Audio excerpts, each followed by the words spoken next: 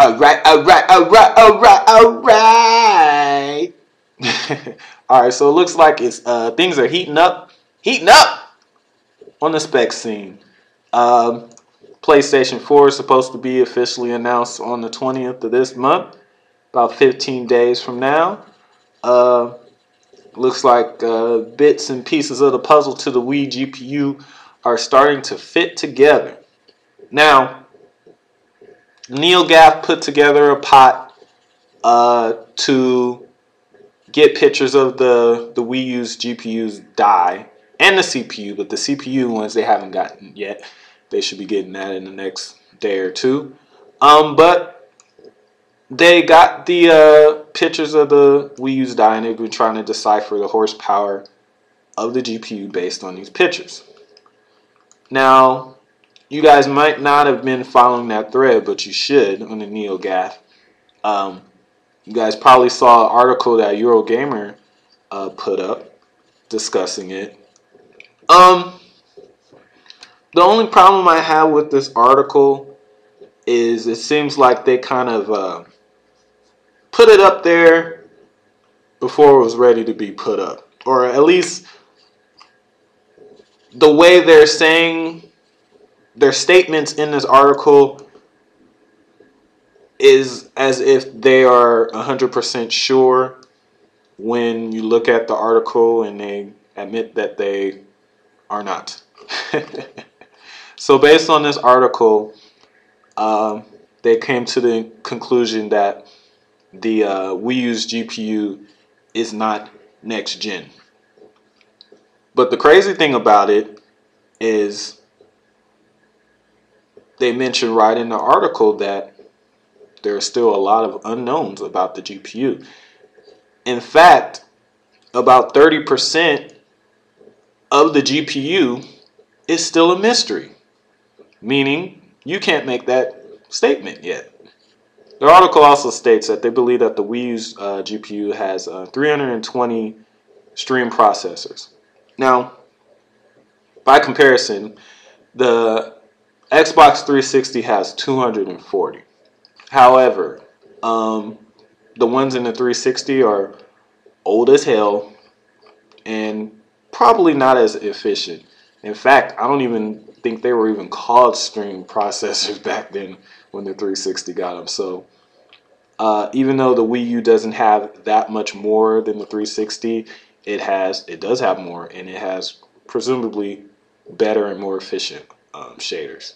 People on the GAF are speculating that missing logic on the Wii U's GPU could in fact be more fixed function shaders. And there's probably a pretty good chance of that. A lot of people don't know this, but the 3DS's shaders are actually completely fixed function. And the reason why Nintendo chose this is because they said that it was more stable. Some people seem to be concerned with the amount of shaders on the Wii U's graphics chip, but if it has both fully programmable shaders and fixed function shaders, that's actually going to be pretty good. The fact that Nintendo just stated that they're opened up more facilities to have their handheld and their home console development within the same house kind of hints at maybe that fixed function part is actually true. One thing that was interesting from the article, though, that I want to point out is it says that according to Eurogamer, Nintendo never actually even told the developers the specs for the system, the benchmarks for the system. They pretty much gave them the kits and let them see what they could do. And the reason why I think that is true is because it explains why so many developers have a different idea about how powerful this system is. If you don't give them the specs, if you don't give them benchmarks and you let them do it themselves, the lazy developers are going to think the thing sucks because they're lazy. The really good developers are going to think, oh, hey, this thing is pretty powerful. And it looks like that's exactly what happened. Have you noticed that the really good, well, most of the really good developers that have had hands-on with the Wii U like it, and the people that's bashing it, most of them either haven't had that much experience with the hardware or made crappy games anyway, or ugly games anyway. So I think that's actually true. But the die pictures do prove one thing. They prove that what Nintendo and AMD was saying before was true. It's a completely new chip. I told you guys before, they would not be working on this graphics chip for 3 years if it was a simple die shrink. It's a new chip. You can't really compare it to other chips. I've been trying to tell you guys this before. Now maybe you believe me. I've been seeing some people talking about, oh, that's nothing. That unknown space, that's nothing. That unknown logic, that's nothing special. It can't be. That's just space.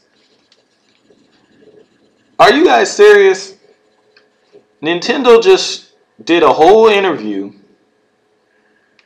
about how they wanted to make the chip as small as possible, as efficient as possible, and you really honestly think in your brain that they would have 30% of random space just there to do nothing? Think about that for a second.